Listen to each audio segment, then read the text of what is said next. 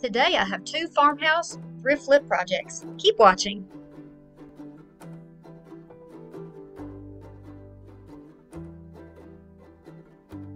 So if you like blue, you're going to love this. This crock came from Goodwill. It's got a little farmhouse scene on it. It's cream colored with this gorgeous blue. Needs a little cleaning, but it's got a lot of potential. I have some ribbon that came from Goodwill. The little scrap of this one too. This is a silk. This one came from Dollar Tree. Really pretty gingham, blue and white. You're going to find that over with the regular ribbon. These are some thrifted floral picks, some greenery, and these beautiful blue, I don't know, they look like Gerber daisies maybe. Really pretty. The yellow center is a creamy yellow. And then these little wispy picks. Do not know what they are, but they are going to look great in this flip. So we're going to start by stuffing the bottom of this crock, or this, what would you call this, urn maybe? We're going to stuff it with a little bit of paper that I saved out of an Amazon box, some things that we had ordered. It's really good for this. Crumple it up, stuff it in the bottom. You can use Walmart bags or whatever you have on hand. And then we're going to cut a piece of this foam to go in the top. This is just some leftover that I had. It was also something that was thrifted. And I'm just going to shove a piece down in the top. If you skip this part and you don't put the foam in, your flowers are going to kind of flop around, and you want it to have something to grip to. So I've changed the angle a little bit to show you what I'm doing. These flowers have been clipped at different lengths, and I did this intentionally because I want this to be sort of an asymmetrical arrangement. I'm just going to place these three in where they feel to me like they look right. And then I'm going to put this one pick that I have with the little wispies on it sort of in the back.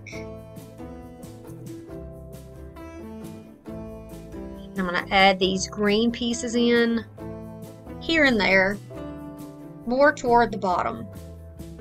So it looks like our blue flowers are blooming and coming right off the top. I get so many flowers and picks and greenery pieces from thrift store. You just can't beat the price, and you can get some huge arrangements, you know, made from just a very small amount of money. So I'm going to put some of the smaller picks toward the bottom and the taller ones toward the back a little.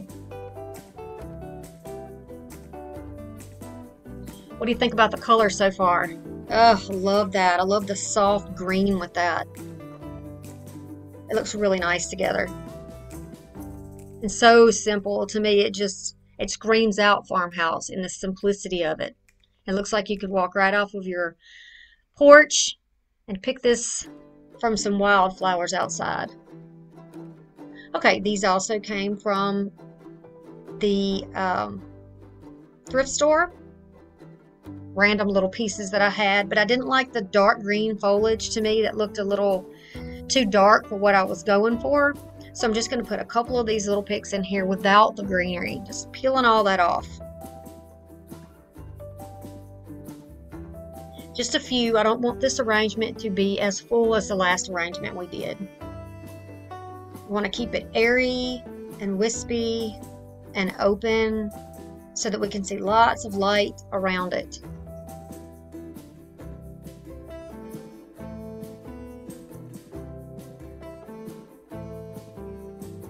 Then I'm going to do is, I thought at first I might do a bow, but then I changed my mind, and I'm taking about 14 inches here of the 3 different colored ribbons, or styled ribbons. These are not wired at all. You don't need that for this project. And I'm just going to tie those around the neck of this container. They're just stacked. I'm going to leave a little, just leave the little tails hanging down. No bow. Very, very simple. Just a knot.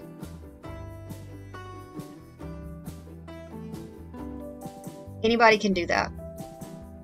I'm going to move this kind of off to the side instead of leaving it in the center. You can, once you get your ribbons pulled apart so that you can see all your little layers, you can, if you need to tack it down to your container with a little dot of hot glue, you can do that. I didn't do it for this. You can dovetail the ends if you want, or you can just cut them on a slant.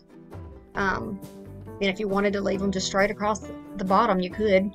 But for me, I like to give it a more of a finished look. And I think the slant is good for this. So just, how's that? Isn't that pretty? Okay, flip number 2. We are taking this one solitary napkin that I found at Goodwill, and this embroidery wreath, this thick wooden large wreath, and then I have some thrifted ribbon, and I also have some ribbon from Dollar Tree.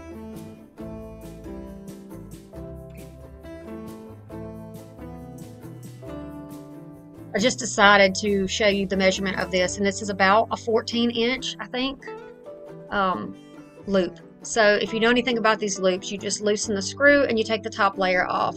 I'm laying my napkin on the bottom or the inner ring, and I'm going to center the top over that line where it was folded.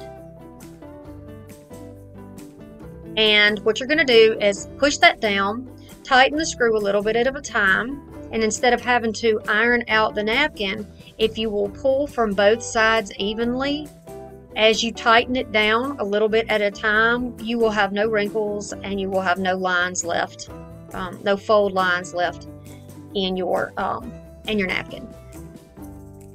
This looks French farmhouse to me. What do you think? All right, and I'm just going to take my napkin, and you could cut this off at this point if this is something that you want to do, but I'm just going to take mine, roll it under, and then tack it down with a little bit of hot glue. I'm protecting my fingers because I will be likely coming in contact with that glue, doing it this way. You're just going to tuck and roll down to just try to make a neat little finished back. This is going to help protect if you put it against a surface. It will keep you from having scratches on your surface. And you're just going to do this all the way around the hoop.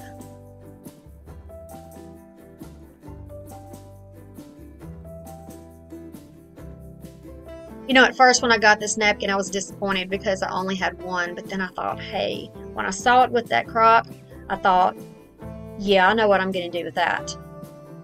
So I've just taken a loop of burlap string, or jute string here, and put it across the center of that screw in the middle of that square piece up there. Not all the wreaths had such a thick block up there, but in this case it's a good thing because it's going to give me some place to put the bow that I'm fixing. So I'm just going to make loops in this. It's like a denim wired ribbon.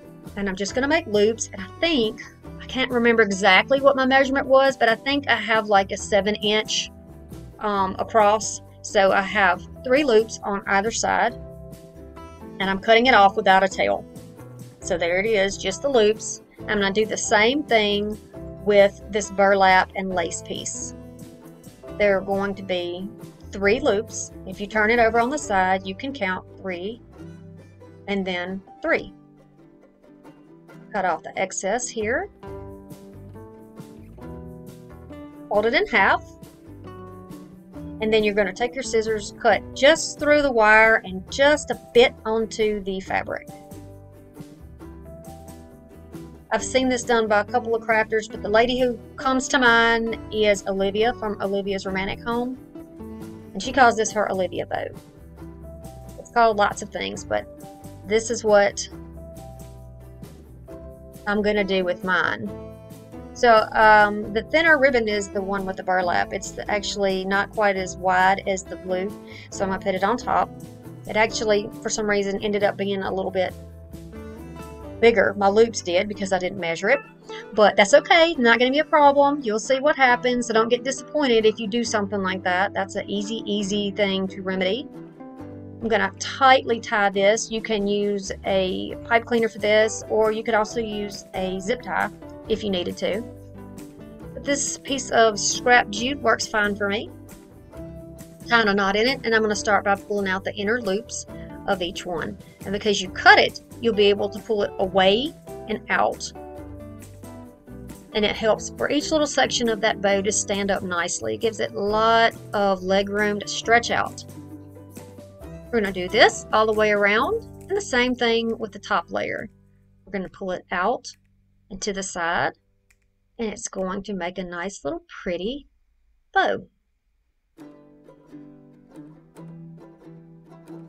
I think the colors look great together. Love that denim ribbon. I've had a lot of use out of it, and I'm going to miss it when it's gone.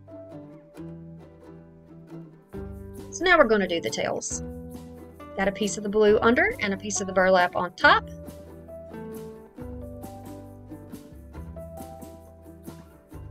Just going to look for our center point. Going to kind of bunch it up there. And then tie it also with a piece of jute. Always know that you have options. If it came down to it and you had nothing else, you can use a twist tie from a bread loaf. You know, we make it work when we craft.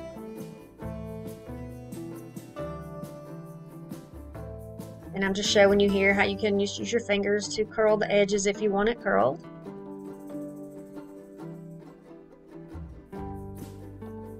And see, this is where the block up there comes in handy. We're going to have lots of space to put our bow. You can do any type of bow you like. If you want something more simple, you could do like a shoelace type bow, or just a two-layered bow. Maybe you would want to do a bow with just one loop on each side. So hold that down for a bit until it's dried. You can usually tell because the glue will get a little bit cooler. You won't feel the warmth from it if you're using your bare fingertips, but be careful when you do that. Always be safe. I'm just using a clamp to hold it there so I can go ahead and dovetail those ends without causing my bow to move around, and then, you know, pull it loose possibly from the glue if it's not dried. And you should be cutting away from yourself, not toward yourself. I don't know what was wrong with my brain today, on this particular day. So there you go. There are the pretty little tails. You can make them longer and curl them if you wanted to, but I didn't want anything to obstruct the view of my beautiful rooster in the middle. That's some remnants of chalk paint on my bow from the back of the where I had sanded on another project. It got a little messy back there, but you won't see it. It's going to be down, so I'm not gonna sweat that, right? We don't sweat the small stuff. I know you've heard me say that. So you're going to put a good bit of glue there. Look where you're putting it to make sure that it is over the tails and that it is on top of the block there. That you got it in the right spot, and then hold it down. I'm going to use the clamp to help me out here. Don't worry, when things get smushed down, you can always fix it back. That wire and the bows make it so much easier for you to just fluff everything back out. And then once it's had ample time to dry and to set up, you can remove your clamp. And then your project will be complete. What do you guys think about these two flips? Isn't this great? This could be in your house all year long. I love it. It's especially going to be nice, I think, through the summertime. Which one of these do you like best, and do you like the color combination?